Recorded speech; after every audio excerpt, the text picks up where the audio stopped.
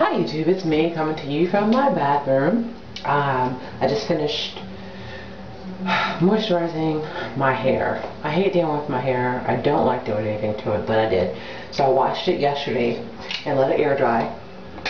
And what I've been doing is trimming it myself because I can see the ends that kind of need to be trimmed or whatever, so I've been doing it little by little so as not to make myself crazy trimming it all at once. I just emotionally cannot go through that. So this air drying, and basically I did I co-washed it, then I tied my hair back like kind of like that and put a scarf on it really tight. I was watching another channel, I think it's Sexy Mommy. I can't think of her full channel name if there's any numbers that come after that, but from her, and she advised to put that scarf on it. That helps with it like not being so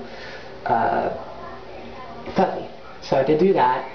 I actually like kind of the way it turned out as far as it's not so thin, and I like the texture.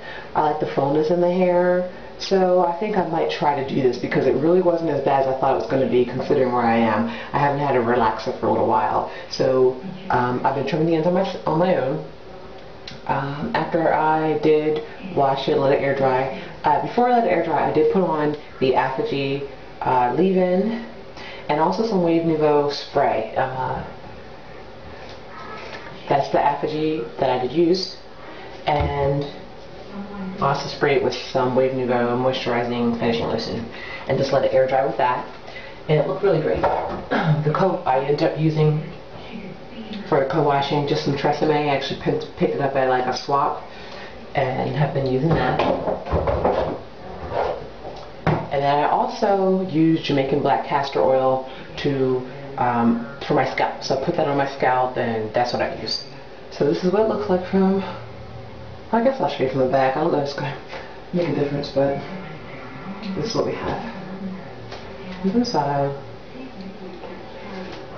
So I do intend to cut off some more. I don't know how much. I'm just going to kind of go with how I feel, and I'll keep you updated on it.